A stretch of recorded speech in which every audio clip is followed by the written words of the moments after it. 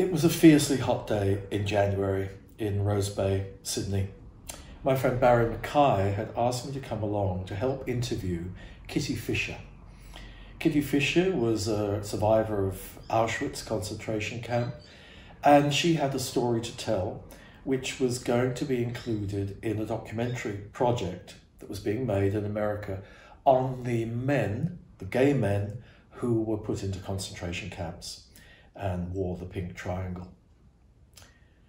Kitty's house was like a furnace, and it was made 100 times worse by the fact that we had to close all the doors and all the windows because the sound needed to be pure, because this was an interview that was going to the film company. They wanted, obviously, to have perfect sound. But it didn't make any difference because the noise from the lawn of the cicadas, who were stridulating, was unbearable. We couldn't hear. So even with this incredibly tight little furnace that we were in, we still had the noise of these cicadas on the lawn. Barry said, look, we're going to have to start. We're just going to have to go. And I began asking Kitty the first question, and the cicadas stopped like that. And suddenly it was deadly silent. And Kitty told her story. Kitty had also been involved with the making of Steven Spielberg's film, Schindler's List. So one of the first questions I asked her was how accurate was the depiction of Auschwitz in that film, which I admire greatly and have seen a number of times.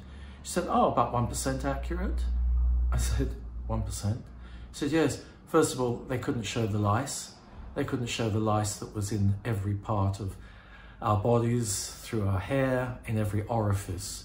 You couldn't show the effects of typhoid, which were very, very manifest, particularly in the amount of diarrhea that typhoid causes. Kitty's father was a cinema manager in Czechoslovakia.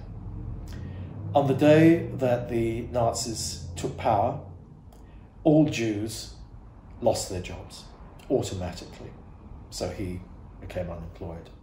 He'd fought in the First World War and lost a leg, so he was wearing an artificial limb. They moved to Slovakia, and eventually they were put on a cattle truck and transported to Poland.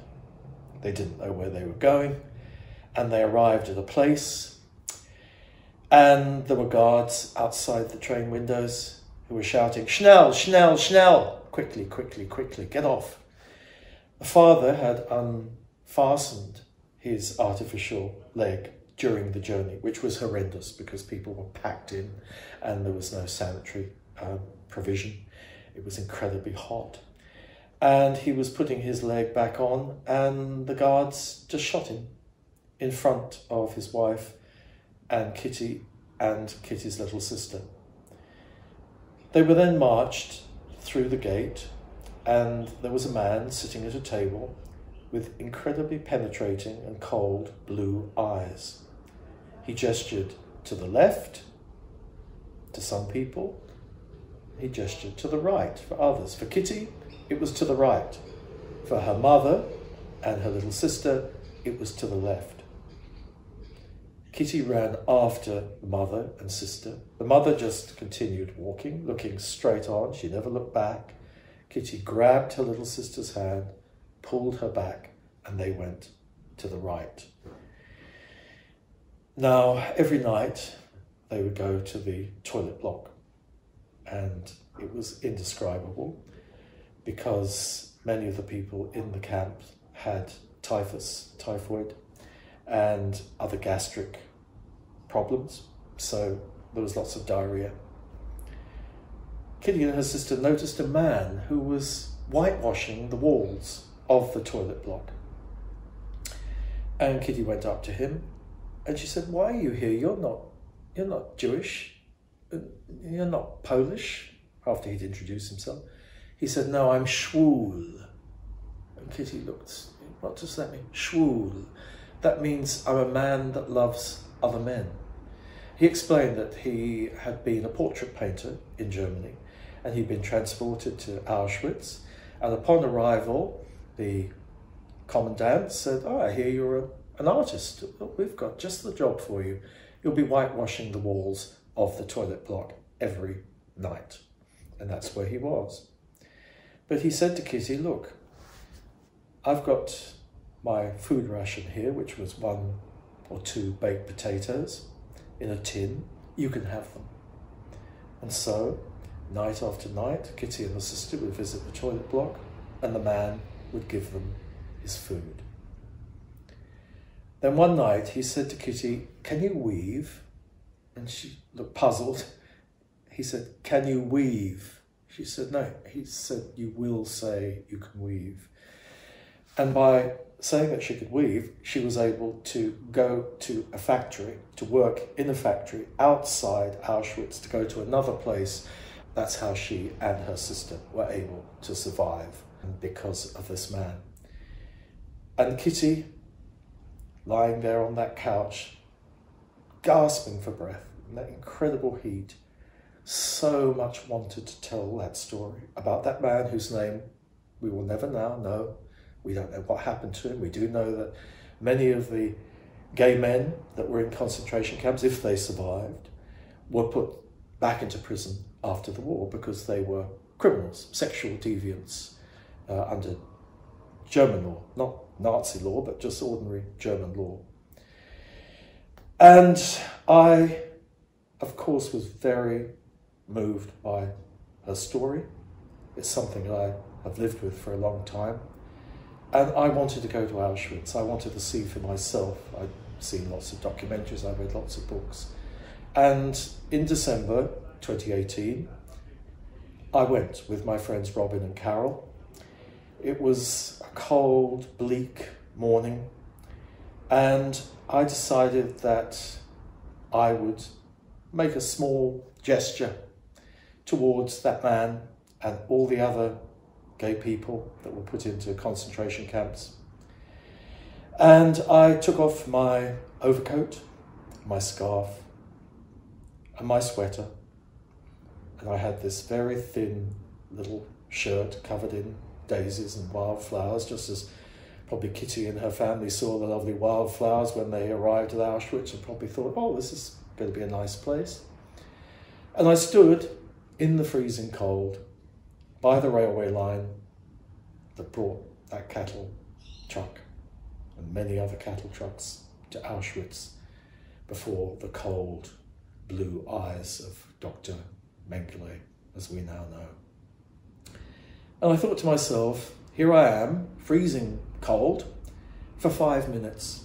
What would it have been like to have been in that camp, not just in December, but in January, February, March, in Poland, wearing next to nothing, with virtually no food, and freezing conditions in your hut? What would it have been like for that group of people? And they included, of course, Russians, Hungarians, Czechs, Poles. It wasn't just the Jews, Jehovah's Witnesses, communists, gypsies, Freemasons, pretty much anyone that deviated, people that didn't fit in. And we now know, of course, it wasn't just National Socialism, it was also international socialism. We know about the gulags now, which we didn't know in the 40s and 50s. We know about the incredible torture and deprivation and horrible persecution in communist countries. We know those things. But then something more chilling hit me as I stood there. I suddenly realized that after a few days in Poland, in Krakow, and then I went on to Warsaw, I had not seen any noticeably gay people. I'd not seen any same-sex couple. I'd not seen any rainbow flags. I went into the biggest DVD store in Krakow, and then later in Warsaw. There were no gay films at all. And there'd been a particularly popular one that year, which was Call Me By My Name. There was no sign of that. The only film I saw that was remotely relevant to gay concerns was Cat on a Hot Tin Roof, which was made in 1958, and its gay subplot had actually been cut by the censors. And I thought to myself, there's a slippery slope here, isn't there? if you decide that any group is not in the national interest or doesn't fit in with what the gods or a god says, then you try and make life as difficult as possible for those people. And if they don't disappear, then maybe you might take steps to make them disappear. So when I stood there in that shirt, the Daisy shirt, because remember that one of the slang terms for gay men is daisy, daisies, I thought of Kitty, and I thought of that gay man whitewashing those walls endlessly, giving his food to those two little girls. And was he a hero? Kitty certainly thought he was a hero. She certainly thought he was a saviour, because without him, they would have probably perished. And they didn't. They survived. And I go back endlessly to that day in January, with Kitty on the couch, and that din of the cicadas, which suddenly stopped when I asked her that first question. What did the cicadas mean? Who were they? What chorus were they? Were they a chorus of people that didn't want her to tell the story? Or were they a chorus of people saying, tell our story? Because, of course, until very recently, really only the mid-70s, there'd been no mention that gay people had been persecuted by the Nazis, had been put in concentration camps. It's a very new part of our history, and we must never, never forget it.